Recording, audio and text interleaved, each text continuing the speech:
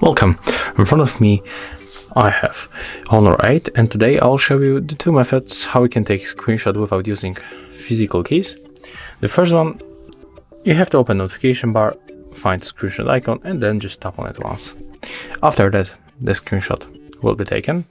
For example, if you want to capture that screen, just do the same. Open the screen that you wish to capture, then open notification bar and tap on the screenshot icon. The screenshot will be taken, and we got also here another method. We have to knock on the screen 2 times, just like that. And as you can see, the screenshot was taken also.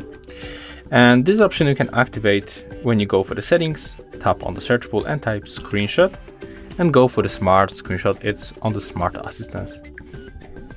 And you have to enable this option right here. And take a look.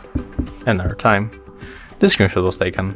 So there we got these options, and if you find this video helpful, remember to like, comment and subscribe to our channel.